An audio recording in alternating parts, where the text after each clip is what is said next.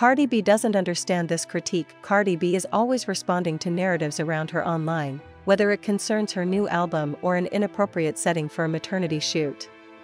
Regardless, she will always combat misconceptions and criticisms of her with the same fire, as well as with the will to improve and admit her wrongs when necessary.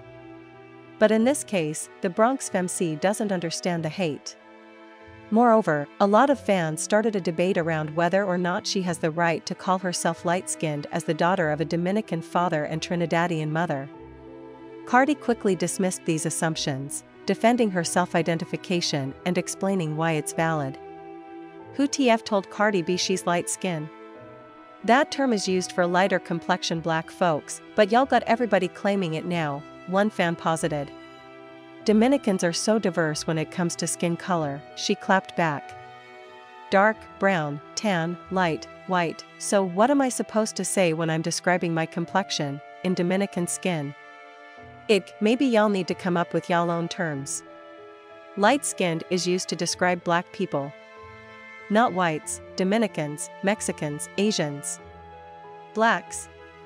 You can't just use the word to mean whatever you want it to mean, chica, another fan suggested. What you saying is automatically invalid, Cardi B responded. The fact that you use whites. Whites is a color and a race. Dominicans are a nationality with people that are different colors and shades, not a race.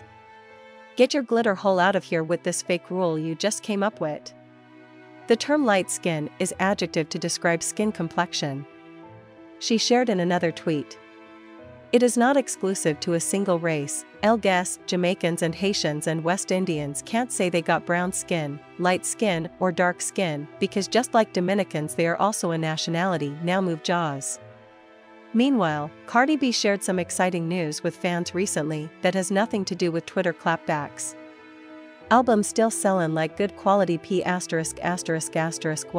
She responded to news of her selling over 500,000 album units in the United States. Okay, let me stop playing and drop the second album.